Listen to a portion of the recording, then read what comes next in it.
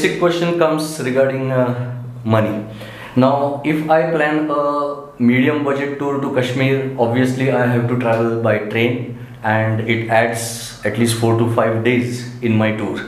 If I plan to reduce the tour in, you can say, the number of days, I have to go by flight, which again shoots my cost. So how do you suggest a budget tour to Kashmir? I would say going by railway is always very comfortable and very economical as far as money is concerned.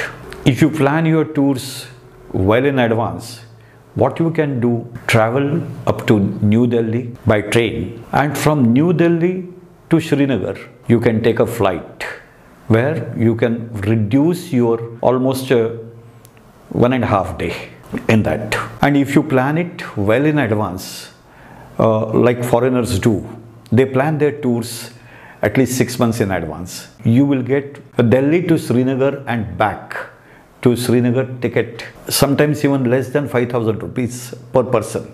You want to experience the beauty of Kashmir, then travel by road.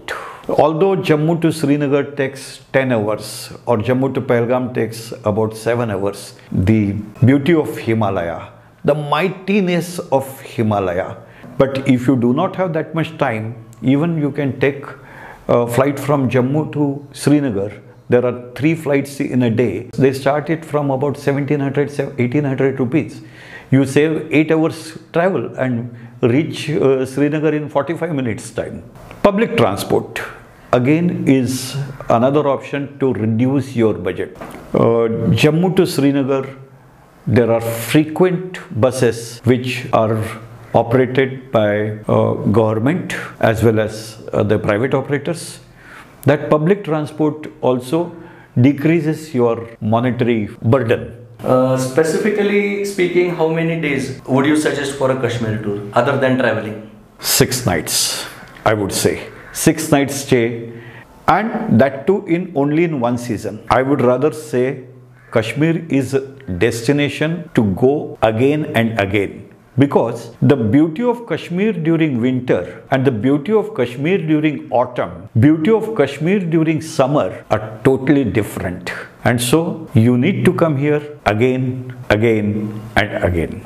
So can you mention some the tours that have been planned and shortly being conducted? We are travel planners, and we do group tours as well as individual tours within India, outside India. Kerala, Kashmir, Andamans and Gujarat with Himachal Pradesh. But that doesn't mean that someone comes to me and asks me, I want to go to Jharkhand. Oh, we are pleased to take you to offbeat places. That's where you see real offbeat India.